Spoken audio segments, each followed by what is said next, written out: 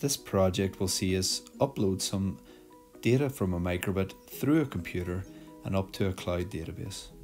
From that database, we can then download that data into any internet connected device, be it an app, be it a Raspberry Pi, or in this case, we're just going to use another Microbit to demo it. At a top level overview, what this project is doing is it's reading an input from the Microbit, in this case the temperature, which you can see going across the screen of the Microbit. It's reading it into the serial port of the PC. A Python program is picking up that data and it's transferring it up to a database in the cloud using Google Firebase, which you can see on the right hand side of the screen there.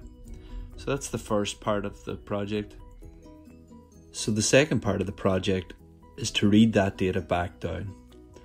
Now in this case, I have a different Microbit running different code, and my Python code is pulling down entries from the database and relaying them out over the serial connection to the different Microbit. The Microbit, as you can see, is displaying the temperature. So in effect, what the project is doing is it's allowing two computers, but also two Microbits to communicate over the internet using the Firebase database as an intermediary. Now this leads to all sorts of different projects you can make. You can make a cloud-based game. You can obviously store data and send data, such as the temperature, between two remote locations. You could do things like automate a switch or create some sort of Internet of Things prototype.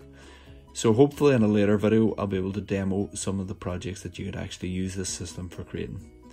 But for now, we're focused on building the underlying, I suppose, connections and infrastructure that we can build more complex programs on top of later. Just in terms of the Microbit, it's pretty straightforward.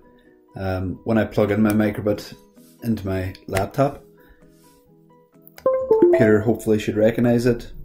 You make it the screen with the contents, and it should work fine, no problem. But to use it with Python, we need to know what COM port it's attached to.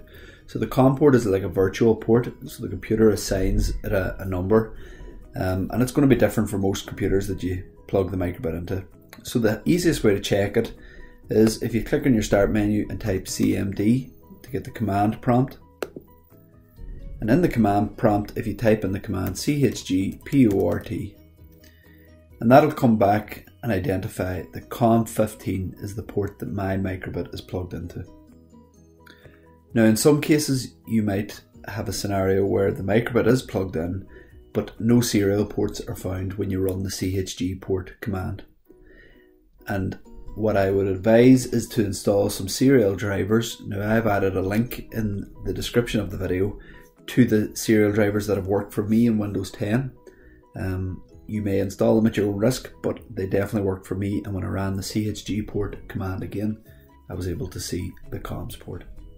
One of the biggest obstacles I had in this project was the use of Firebase and Python. As it turned out, later versions of Python had a conflict with the Firebase library.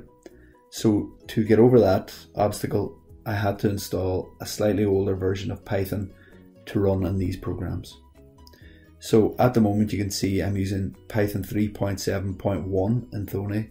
So what I can do is I can go to the python.org website, go under downloads, Windows, and there I'm going to scroll to the last version of 3.6, which is 3.6.8.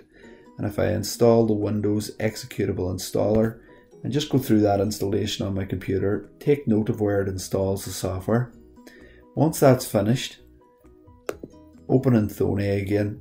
I can change the interpreter to 3.6 by clicking on Tools, Options, Interpreter, and change it to Alternative Python 3 Interpreter or Virtual Environment.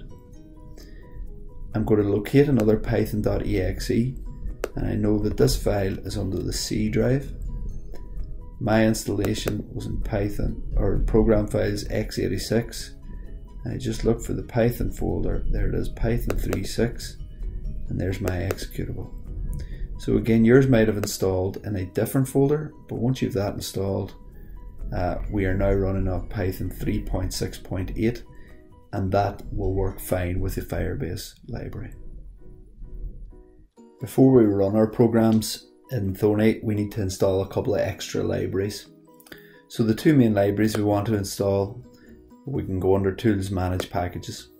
The two main libraries are Python-Firebase. If you search for that and install it,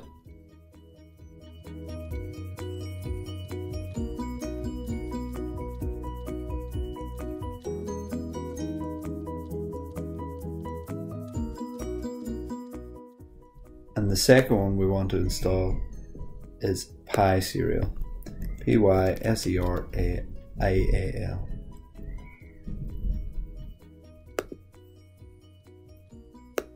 Ready to go.